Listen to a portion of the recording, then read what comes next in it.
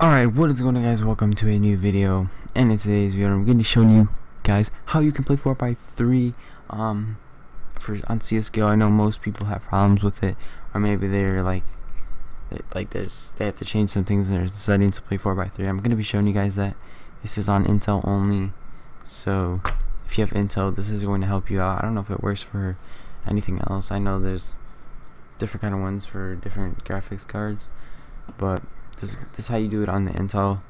So you want to go on your desktop, right click, go to graphics properties, which is right here, click it. I already did everything, so as you guys can see, this is my main resolution right here. This is it. But what you guys want to do, because on CSGO the 4x3, the highest setting is this resolution right here, so you want to switch over to that, and you guys can see that there's two. So if you do this, which is going to show this up first, you want to click no, and you want to click skill full screen, which I already did. So make sure, so this is what it looks like. So this is how it's first gonna look like. Oh my god, what the heck, I don't know if you guys saw that. So this is what it's first gonna look like. You want to go here, you go 1024 by 768, and it's gonna be maintained. You want to go to scale full screen, and there you go. It's stretched out because it's scaling it's the whole screen.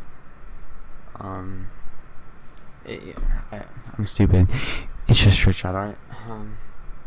So now I'm gonna show you guys in CSGO what you want to do. Sorry if it's a little bit laggy, but you want to change your thing. You want to change your aspect ratio to 4x3, the resolution to 1024 by 768. Then after you do that, you want to change it to full screen window. Click apply, and and this is what it should look like, guys. It's stretched out, and it looks like this in game.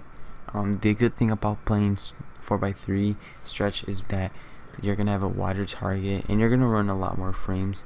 So in all, it helps you a lot. So I prefer playing in 4x3. I like it a lot. It helps me aim better. I run better frames, and it's overall just really good for me.